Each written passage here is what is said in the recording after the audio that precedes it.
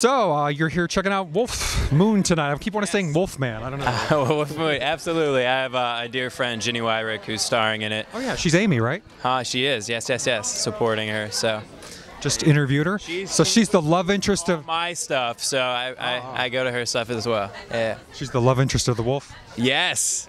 You're the friend of the love interest of the wolf. Absolutely. So it's pretty intense. I'm excited to see how it all plays out.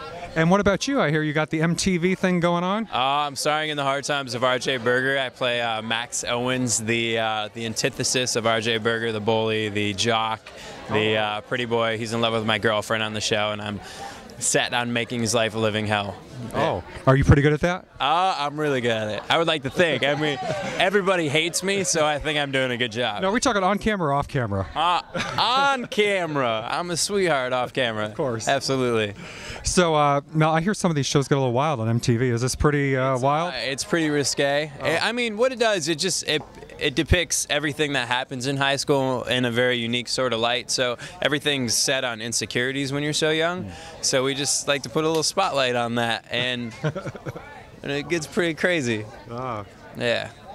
Well, we'll have to check it out. And but are you a big fan of the whole horror genre? I am, absolutely.